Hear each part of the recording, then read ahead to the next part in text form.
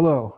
Today, we're delighted to be here with Hillary Leftwich of Alchemy Author Services, which is a new enterprise that she is initiating.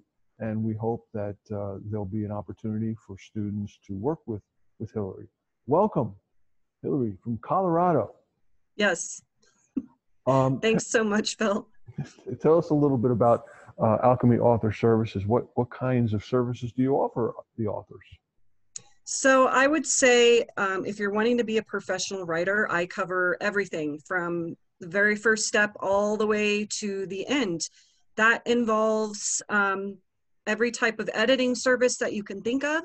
So for example, developmental editing is when you've got something written, but you're not sure where it's going. That would be developmental editing. Or if you have something that is completed and you need to find out or have somebody look at it as far as every type of editing are the characters developed, is the theme working, all of those things. I also offer those type of editing. The other aspects I offer to the editing service would be manuscript evaluation.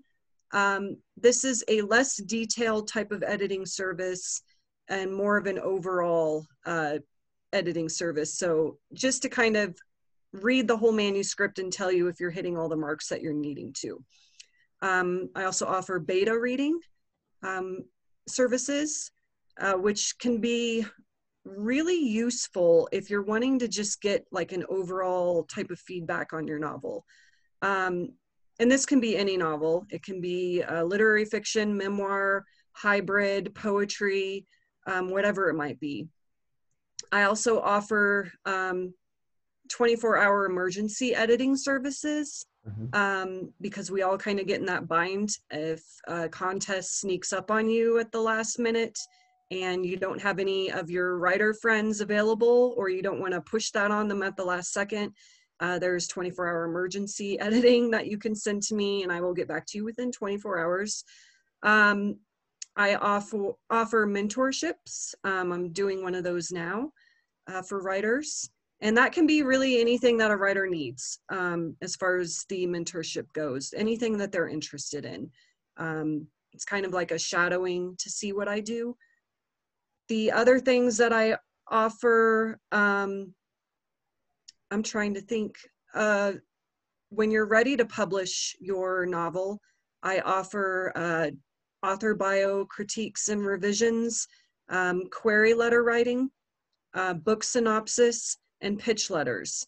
I also match you with a list of agents that I think would work specific to your genre and what you're looking for, because that can be kind of a huge issue if you're submitting pitches to agents that, for example, don't cover your genre.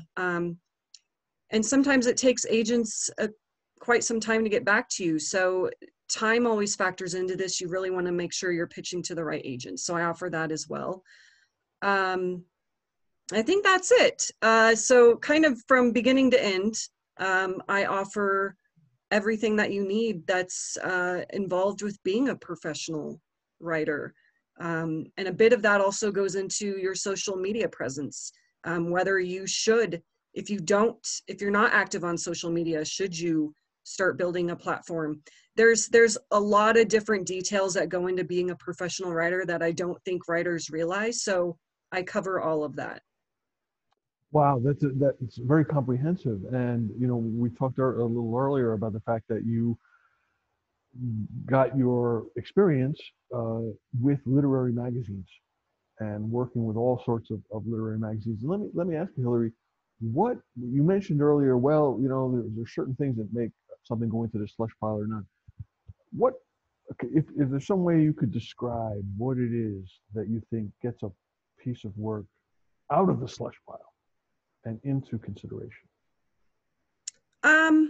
I would say just paying attention to the details of the journals and what they're asking for specifically is one huge thing. They might have a specific theme happening at the time. They might even state on the journal, we've been overwhelmed with, just as an example, pieces about the pandemic. And we are no longer looking for pieces about the pandemic. So please don't send them at this time. And it's just those little things. But also just a lot of, I guess, tropes can get you into the slush pile. I would say just be bold, be daring, be risky with language, anything like that. Try and do like a new take on something. I've, for example, I've received so many rejections on a certain story that I've had, because they gave great feedback, basically saying, we get way too many stories about, believe it or not, people with Alzheimer's. And I never knew that. So, you know, if you're going, and it's fine to write a story, for example, about somebody with Alzheimer's, but how are you going to make that unique? And I think that's what's going to separate you from the slush pile, is making it your own and making it unique. You know, that's an amazing thing that I think only editors really learn, uh, how much other material like yours. I mean, writers are sitting there in their isolated space, and they don't have the luxury of seeing the landscape. In fact, what I tell people is, you know, as an acquisitions editor at Etruscan, I Mm-hmm. don't feel like I see the river. I have a blindfold on, but I have my finger in the flow of the river, so I know the speed and the temperature. Yeah. And you're right. You'll find, you know, it's amazing how you say, well, this is a very good poem or a very good book, but I just read four that are just like it.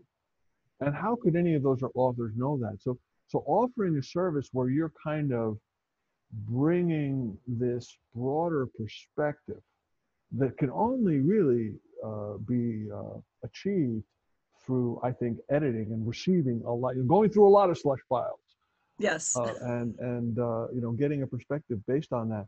And so now you're taking this company and starting it.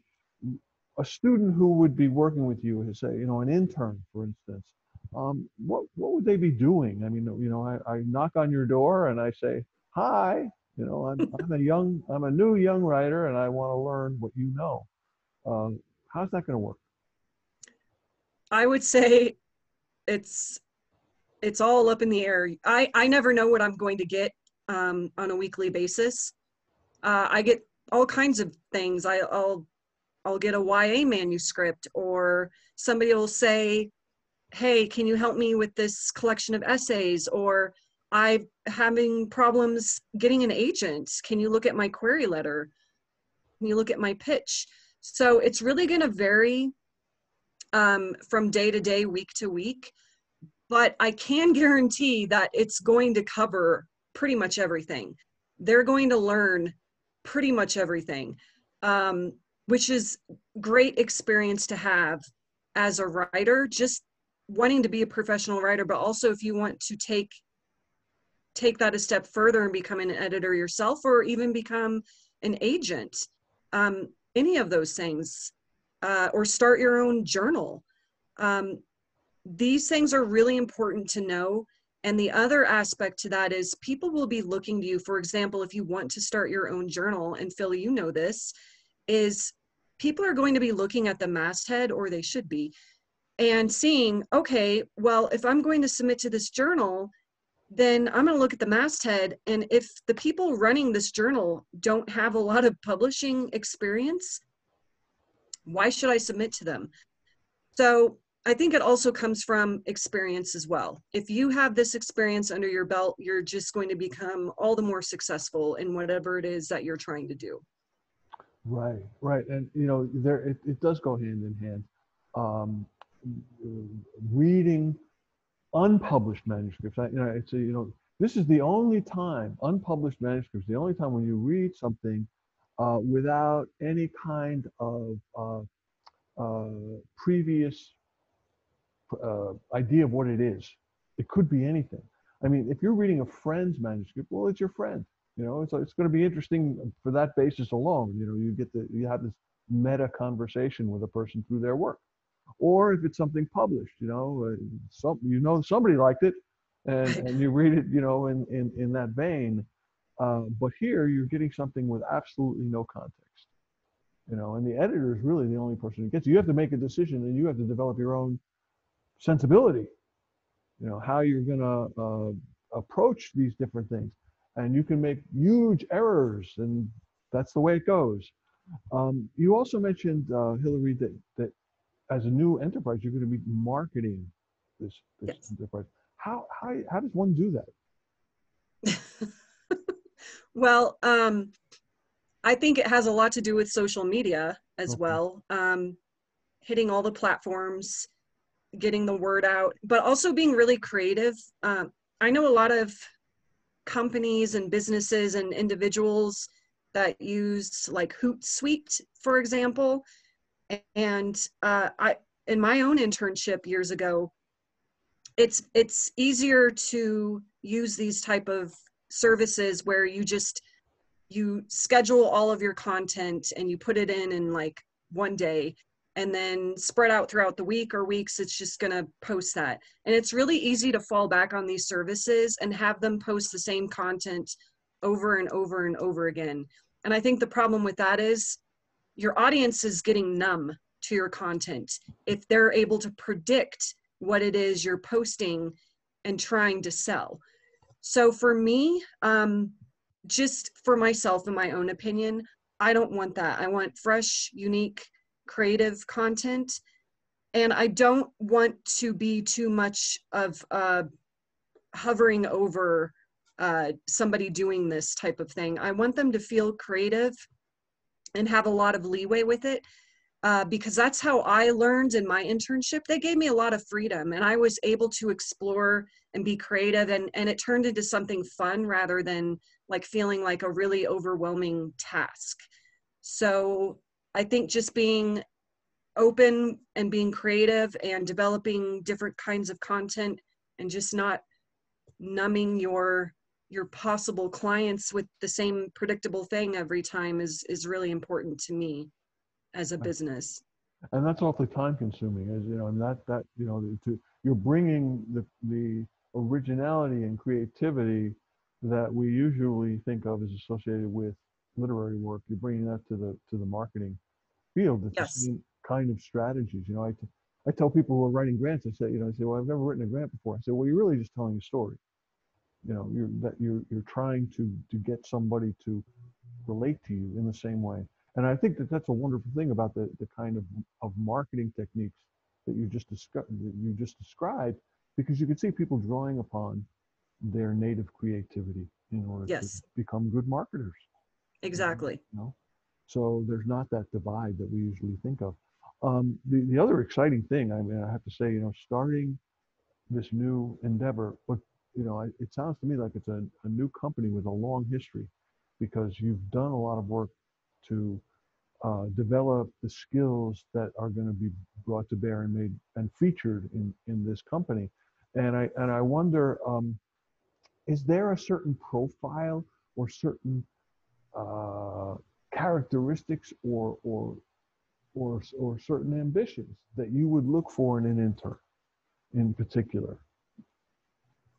I would say obviously creativity, but also an openness to learn things that might scare you or feel overwhelming, or may make them feel like I don't have an interest in this, and or I don't think I can learn this. You would be surprised what you can learn.